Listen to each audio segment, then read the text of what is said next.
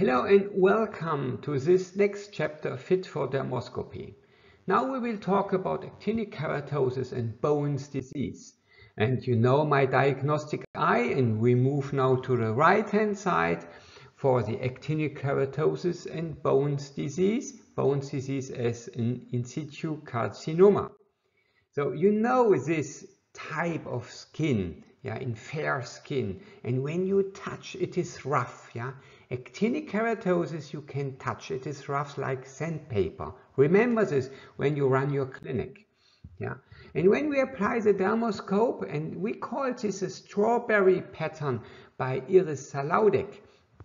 She has inaugurated this in 2016 with whitish circles, a little bit reddish areas, and sometimes you can also see some dotted vessels. But the most important thing are the whitish circles with reddish areas. And remember to a fresh strawberry, therefore this pattern strawberry pattern. And when we wait long enough, we get the hyperkeratosis, So this is actinic keratosis grade 2. And then when we move further on, the hyperkeratosis are growing and growing, So in the glance, let us compare the images, the different stages of the actinic keratosis. This fresh strawberry pattern, and then getting actinic keratosis more and more. And when we compare this with the strawberry, and they get not better when they lay too long on any place, So remember this, and our issue is to move from stage 3 to 2 to 1 and to eliminate the reddish area. In the reddish areas, we know there are potential to move directly to the squamous cell carcinoma. So our treatment has a goal to remove the hyperkeratosis and the reddish areas. So also nice to know and important to know that this actinic keratosis can be pigmented, And you see here this more and less homogeneous distribution of pigmentation around the follicles, the whitish areas. And when you touch, remember, it is a little bit rough like sandpaper, with these brownish circles, but the circles are more and less homogeneous as regular little bit, Here a little bit irregular, yes, but when you touch it, it is rough. And look here inside, we call this rosettes, And these rosettes are 4 whitish dots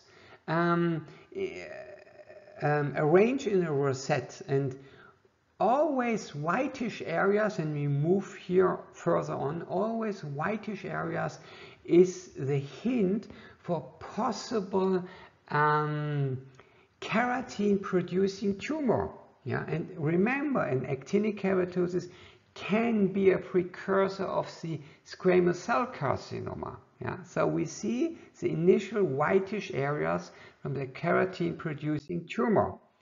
And also here some examples for pigmented or partial pigmented actinic keratosis, And here you see more and more whitish areas, whitish circles, And here remember, whitish areas, whitish circles, keratin producing tumor. That means goes to the direction of the SCC, squamous cell carcinoma.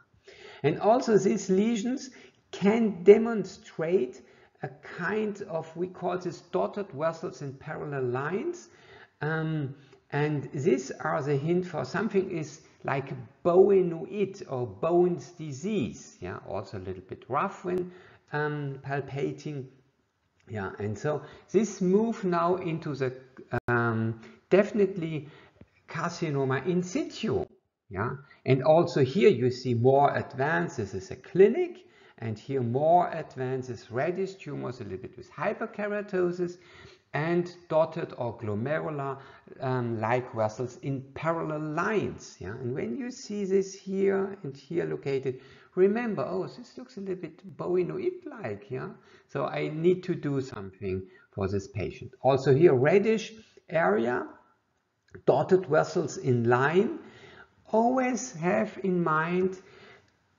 an amelanotic melanoma can have a little bit the same pattern. Yeah. So when you see this, have both diagnoses in your mind, in our mind, possible a melanotic melanoma or Bowen's disease. Yeah. So the vessels are the hint for the Bowen's disease, but the histopathology is always demanded here. Yeah. And also advanced Bowen's disease, so the vessels are growing a little bit hairpin-like, yeah, a little bit keratic, and also some whitish circles here around the vessels, so keratin-producing tumor. We know something goes into Bowenoids carcinoma, something like this, the Bowen's disease, in situ carcinoma, but nevertheless we need to do something. And also here, Bowen's disease can have some pigmentation, as shown here. You see here a little bit pigmentation around the vessels here, not clearly in lines, but could be the hint. So we need to do surgery to exclude the melanoma here. This is always important, and especially in this lesion, only dotted vessels. We see the vessels here when we look very closely. We see the vessels here, but eccentric hyperpigmentation with dotted areas at the periphery. So we must exclude the melanoma first, and we are happy to get the results only Bowen's disease in situ carcinoma. So with this knowledge, we move further on to the keratoacanthoma and squamous cell carcinoma. Happy to see you soon. Bye.